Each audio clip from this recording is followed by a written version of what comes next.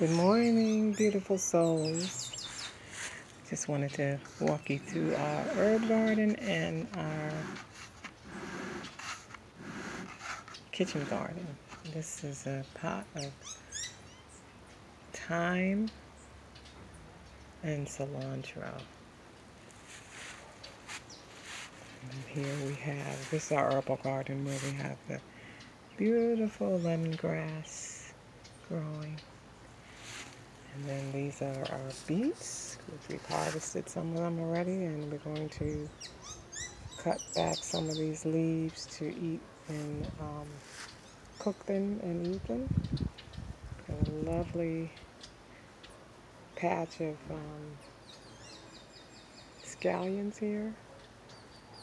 And this is the beautiful peppermint.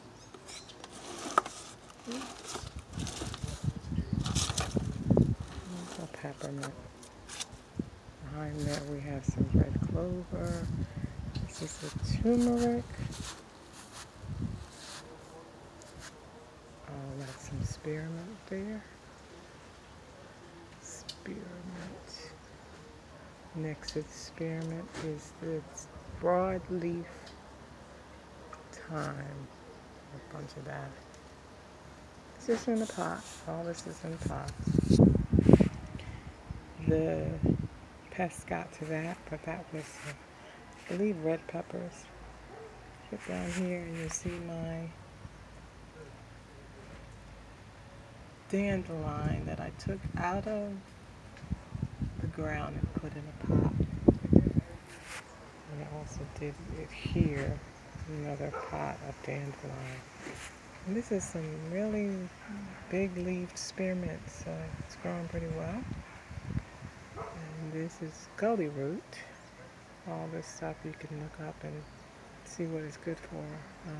We had some problem with the slugs. I think we've kind of worked on solving that.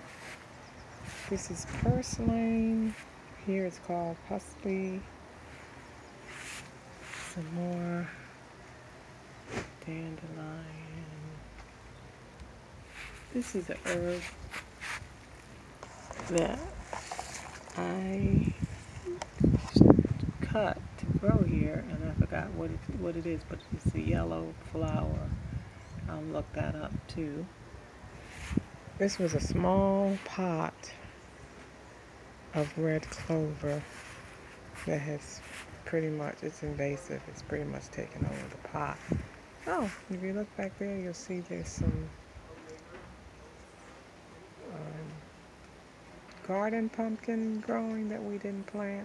There's also some this right here is garlic chives. But like I said, the red clover is taken over, and that's my neighbor's garden. So this is our whole herb garden here. This I usually keep in the house because it doesn't like too much sun. So I'm going to make another video about the kitchen garden, which will be a lot longer, so we'll keep them separate.